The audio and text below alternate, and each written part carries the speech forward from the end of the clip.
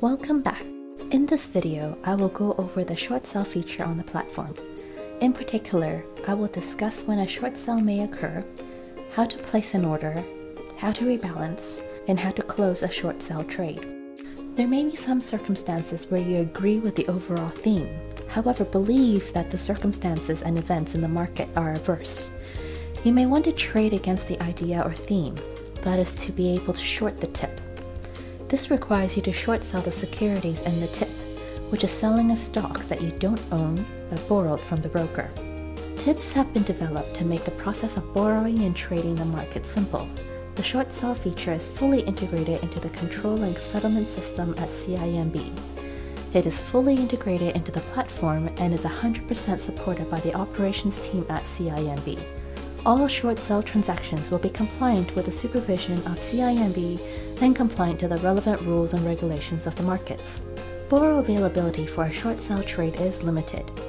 A short sell order is filled immediately within market hours provided that there is enough borrow availability for that day. The borrow availability is actually shared amongst all users of tips, so if all the borrow amount has been used by other users, your order will not go through to the exchange. We will see several examples later in the video. The functionality of short sell on tips is the same as a regular buy or sell as mentioned in previous videos. If you want to put in a short sell order, you select sell on any of the short sellable tips. Notice that the functions and behaviors of the trade such as minimum order and order breakdown operate the same as previously discussed.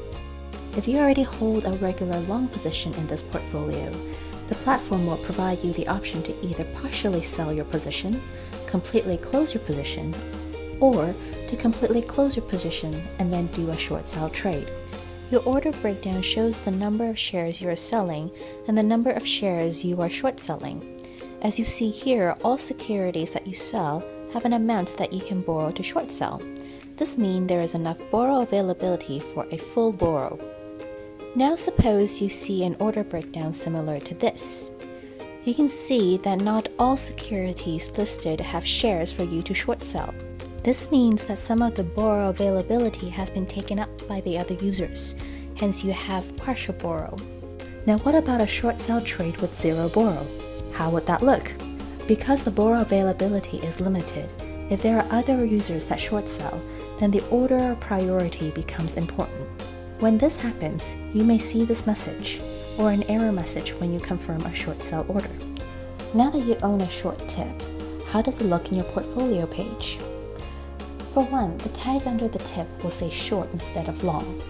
When I expand a regular trade, I see that all my securities within this tip is listed as long as well. Please note that all values under cost basis, market value, and unrealized P&L are listed as positive. We'll come back to this later.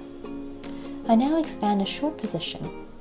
Similarly, all securities are listed as short, but notice the values are now negative. This is to show that the securities within this tip are borrowed rather than bought. Let's select the Allocations tab for a more visual depiction of these portfolios. If I scroll down to view the bar chart on the market value by tip, I see a similar positive and negative logic. My long positions are shown on the right of the zero mark in the positive, and my short positions are shown on the left of the zero mark in the negative. But the chart above for allocations by market is based on the summation of the absolute values. From time to time, you will encounter rebalancing for a short sell trade. Similar to a regular buy or sell trade, you will receive a notification on the top of the page. Bear in mind that after any rebalance, you will hold the same idea the tip is trying to capture, but the securities in your tip will reflect the most recent research on which names should be selected. There are several scenarios that you may encounter. A short sell rebalance to a long position, a short sell rebalance to another short position with zero borrow, a short sell rebalance to another short position with borrow, and a long rebalance to a short sell position. Let's use the tip Aging Population Australia as the first scenario, a short sell rebalance to a long position. This means that the events in the market have turned, so you want to trade with this theme. You return the portfolio you have borrowed from the lender and then buy the same tip with a different stock constituent weight allocation based on the most recent research. This will always work as long as there is enough free equity in the account. The platform prompts me that I can either choose to buy or rebalance to long, or sell, rebalance to short.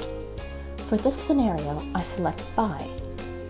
Again, from the earlier videos, I can see similar functions and behaviors available associated with a regular rebalance. I can click review order to confirm the rebalance, or if I don't want any change, I can click on not now to leave the tip as is. Now suppose I decide to sell, rebalance to short instead for this tip. It may be that the events in the market are still adverse and you want to continue to trade against the idea. Here, I continue to borrow, but I want to update the weight allocation of some or all of the securities, similar to a regular rebalance. Whenever I rebalance a short to a short, the order depends on two elements: the actual weight allocation from the rebalance and the borrow availability of the securities that day. Here, I see that only some of the security weights have changed, and these changes are all weight decrease instead of increase, which leads me to believe that there is actually no borrow available for this tip. Like with other rebalance, I can still go ahead with the transaction, or I can leave it for now. Let's take a look at a sell rebalance to short that has some borrow availability.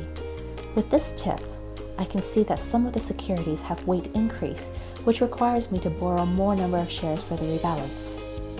Sometimes you may do a regular buy with a short sellable tip, like this one. When a rebalance occurs, again you have the option to either maintain the rebalance to long or rebalance to short. In the earlier video, I showed you how to rebalance a long to a long, so this time let's rebalance it to short. The logic to this scenario is similar to the first rebalance example we did in this video, but reverse. Here, you close your full position and end up holding a different portfolio by borrowing. This can occur as long as there is still borrow amount available for this tip. The last thing I want to show you is how to close a short sell trade. This may be the case when the markets have changed and you no longer want to trade against certain themes. Or maybe you are unsure of how the market will be affected, so you want to lessen your borrowing. As we initiated the short sell trade by selecting sell on the platform, it only makes sense for us to select buy to close the position. What you are doing is buying back the securities from the lender. Here you have three options: to buy back or close out a partial position, to completely buy back or close out the short sell position, or to close it and do a regular buy as long as you have enough buying power. You can check your minimum buying power under trading limit. I'll leave it here. Thank you very much for watching.